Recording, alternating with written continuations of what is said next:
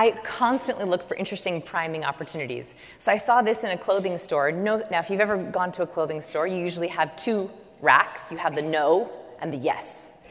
Well, they said it's absolutely and possibly a nice way to prime you into open-mindedness.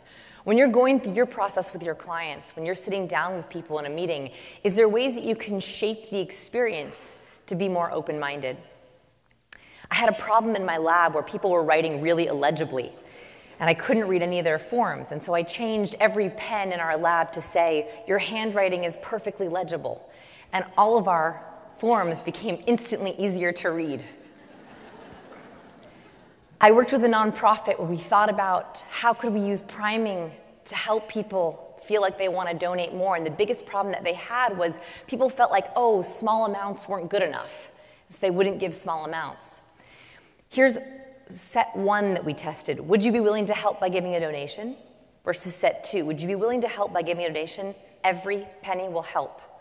Just that one extra sentence, 28% donations versus 50% donations. Our words are so powerful. They've also found that just using more in-group pronouns like us, we, and our increase positive feelings. And that's because as humans, we are constantly looking for belonging. Our biggest worry in every interaction is, do they like me? Are they on my side? If we let our words reflect that feeling of oneness, people feel more comfortable with us. They're more excited to work with us. They tell us what's really on their mind.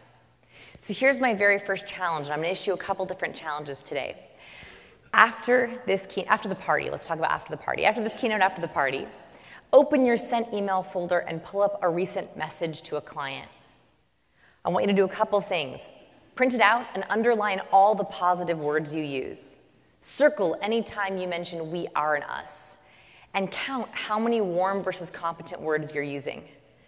If you want to know how you're coming across to people, this is how you can check the first impression you're giving off.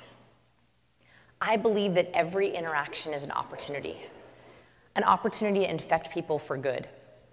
And I do this in everything. Every single slide in this presentation is either warm or competent, and I have a perfect balance of both.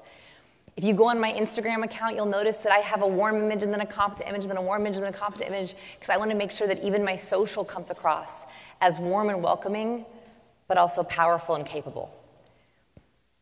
I want you to think about how can you prime more.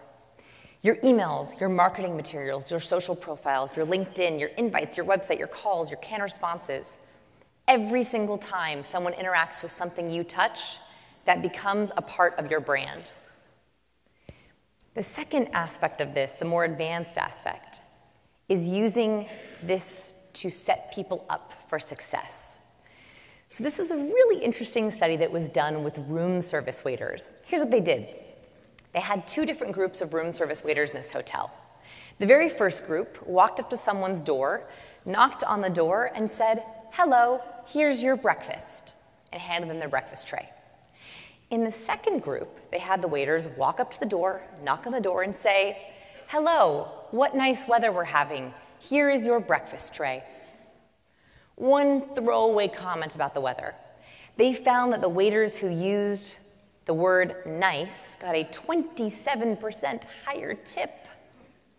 That's crazy. Researchers think this is because even though we don't think about our opening lines or talking about the weather, that one word nice actually primed people to think about being more nice.